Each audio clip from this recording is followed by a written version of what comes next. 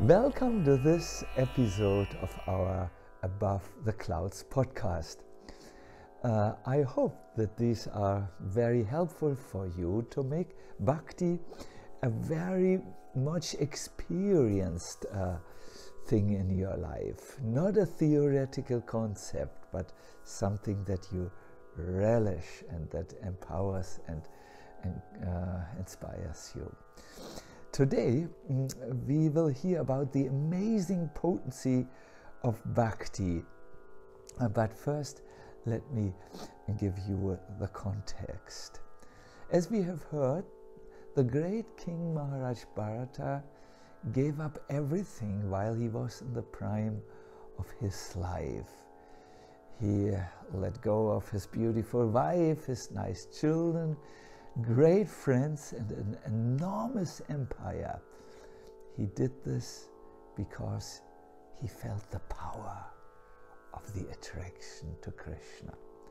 Prabhupada says the name of Krishna is Krishna because he is so attractive that for his sake the pure devotee can give up anything within this material world, even if very, very dear. But we also heard that there were obstacles, temporary blocks in our Mahārāja Bharata's life.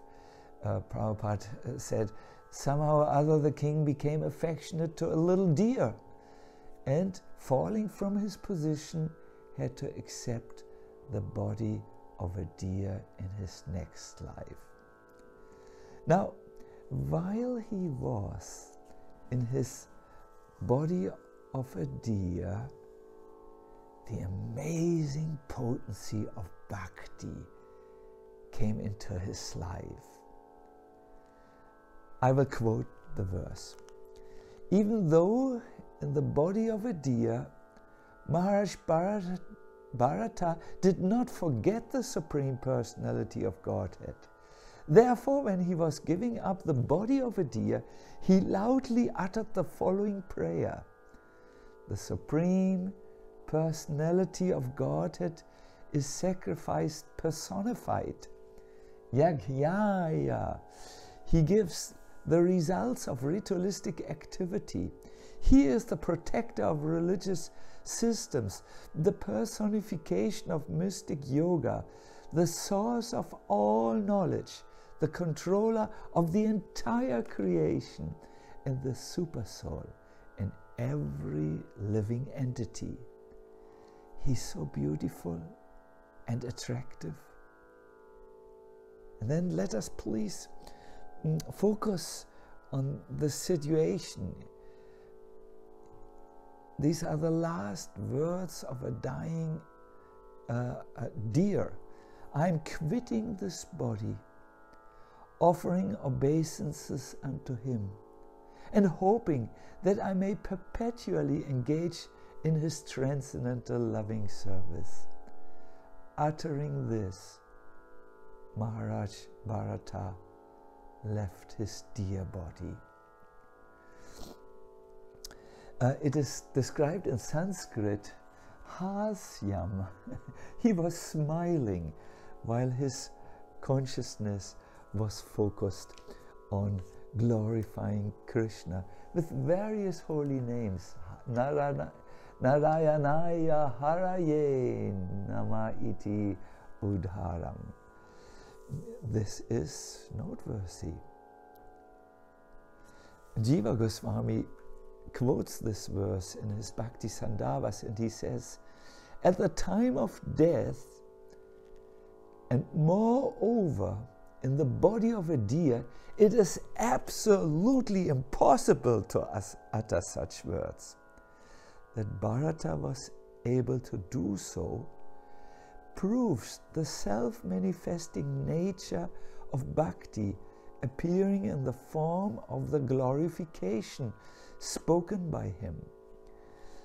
This self-manifested potency of bhakti, where the holy name on its own arrives on the tongue and in the vocal cords of a person, or in this case a deer, who is not able to speak such words, nor such transcendental words, this potency of bhakti is truly amazing.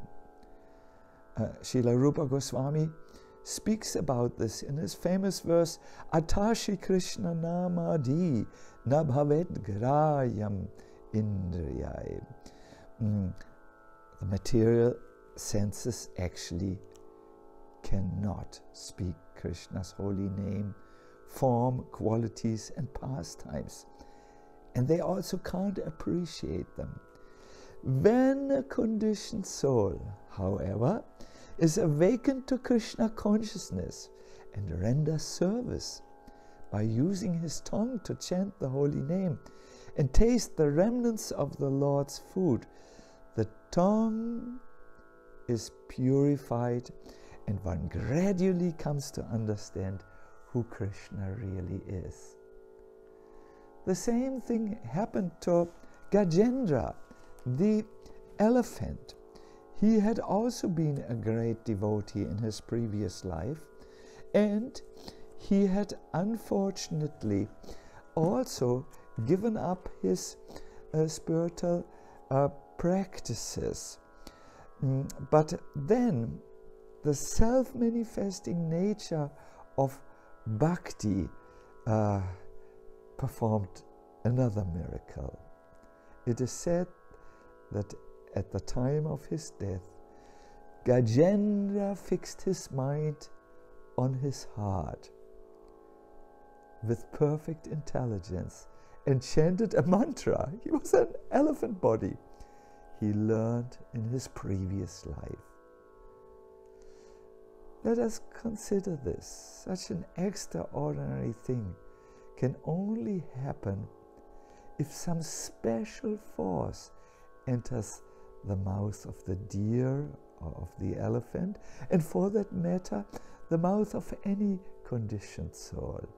It is the force of bhakti, the bhakti shakti, which makes such miracles possible.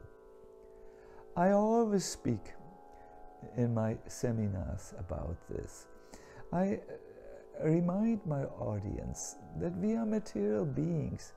How can we take the all-pure name of Krishna, who is identical with Krishna? This is only possible if some special bhakti shakti facilitates this miracle. Even in the body of a deer, who has no vocal apparatus that is suited to express itself with such words, for the bhakti shakti it is possible to appear there, so that this deer speaks wonderful shlokas. I have seen with my own eyes something like this. I was once sitting at the banks of Mother Ganga near Devaprayag, and I was reading the 11th canto of the Bhagavatam, where a specific process of chanting the sacred syllable Om is mentioned, and I chanted Om. Then I noticed a herd of silver hair langur monkeys coming down from the forest to drink, and their leader sat about 5 meters or so on a rock next to me. So as I was chanting Om, I could hear someone else chanting Om right next to me. When I looked, I saw it was the monkey. I continued chanting. My curiosity was awakened, and from time to time looked over, and yes, there was the monkey chanting Om.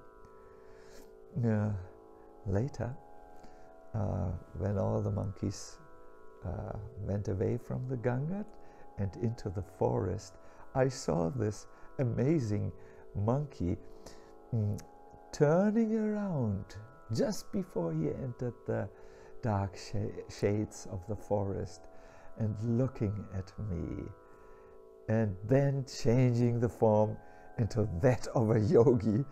He looked at me once again, chanted Om with a smile, and again took on a hidden form, a form where he was in disguise, the form of that silver-haired monkey, and went into the forest. Yes, by the power of bhakti, the holy name can appear even in the throat of an animal. Now the lesson here is that this phenomena happens especially when you turn your face to Krishna in service. Sometimes the chanting can be dry. Sometimes we seem to not be able to complete our rounds or chant for a long time in kirtan, because at that moment our brain and our whole being is pervaded with material consciousness. However, when one turns to Krishna with service, and that's Rupa Goswami's recommendation, the tongue gets purified, the consciousness gets purified, and Krishna appears. What can we practically do to chant like Mahārāja Bharata, where the Bhakti Shakti appears? What can we practically do to chant in a service attitude? Well, it is quite simple. You sit down for chanting, that's the best. You can also do this while you walk, but it works best when you sit down. And then just meditate for a moment that in my truest being, I'm a servant of Krishna. The next step, Krishna is my only master, and Suridang Sarva Bhutanam, my friend. And the third step is, I offer my chanting as a service to him. You will see, when you purify your consciousness through these three steps, it will be easier for the Bhakti Shakti to work on you and with you and in you. Another idea to do service to the holy name would be to spread the holy name to others, to make them fortunate. This here is a wonderful principle which we learn, that bhakti is something entirely spiritual. It is given to us.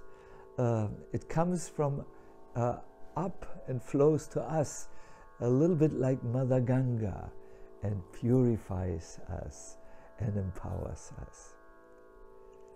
Thank you very much for listening, and I see you very soon in the next Above the Clouds.